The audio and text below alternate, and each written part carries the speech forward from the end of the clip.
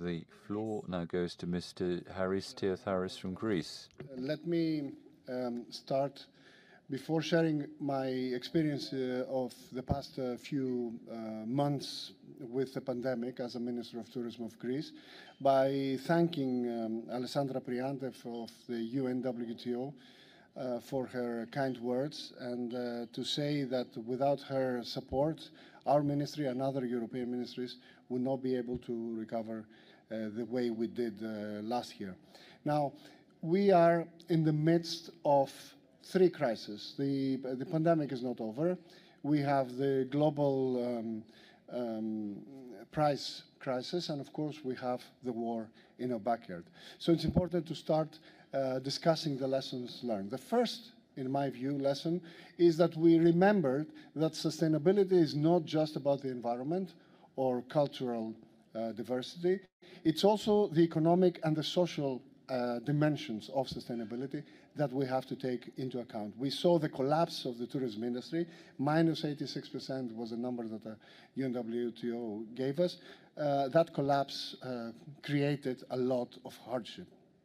Now, the second lesson is that without international cooperation, we cannot recover and be able to work in the tourism industry. It's an international endeavor and it needs international cooperation.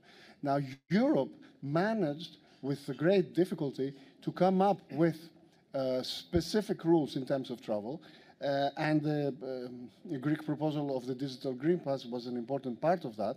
And this is why Europe recovered most than any other region in the world in terms of tourism. Already we know that tourism, Europe is the most touristically developed region, and it recovered better than else. And I urge the countries to sit on the table now and discuss common rules for the next day. Perhaps in October, perhaps earlier, we might need to reinstitute travel restrictions, and we need to do that in a way which is coordinated and escalated. We didn't manage to do it very, very well during the crisis. This is going to be time well spent if we invest in common steps. Now, the third issue is the complexity of the next steps. We cannot underestimate the task that we have in our hands. First, to rebuild the industry, the recovery plans for the industry, to refocus the governance policy to promote optimal destination management, to strengthen the industry to achieve sustainable, responsible, and smart tourism, and of course to plan for the future by promoting the strategic adaptation of the sector, taking into consideration the megatrends and of course the Green Deal, etc., etc. The fifth issue is funding.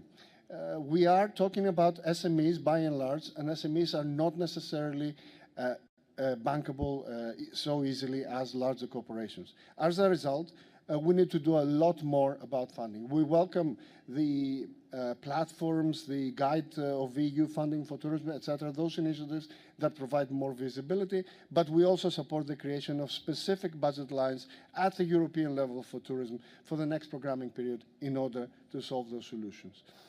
The penultimate point is how important data harmonization it is to be able to deal with all this crisis. We have a multiple crisis management, and I think we require more data. A successful transformation requires more data and more harmonized data, and I think that's another area that Europe can work together.